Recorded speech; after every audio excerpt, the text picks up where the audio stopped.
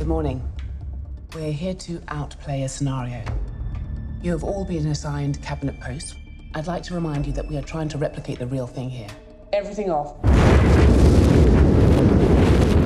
I'm Gary, and today I'll be your Prime Minister. At 0300 hours this morning in Mumbai, a nuclear warhead was detonated.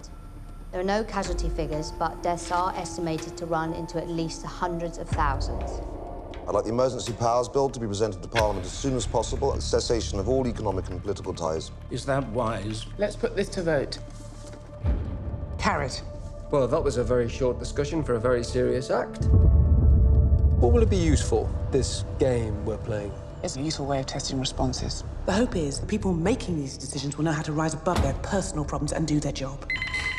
Yes? Do we have an estimate on the warning time yet? An hour? 4 minutes? The two countries are now at war. There have been riots and widespread looting. We must meet up with our allies. By standing side by side with the Americans, or rather, just behind them, like always. You need to tuck your tail in.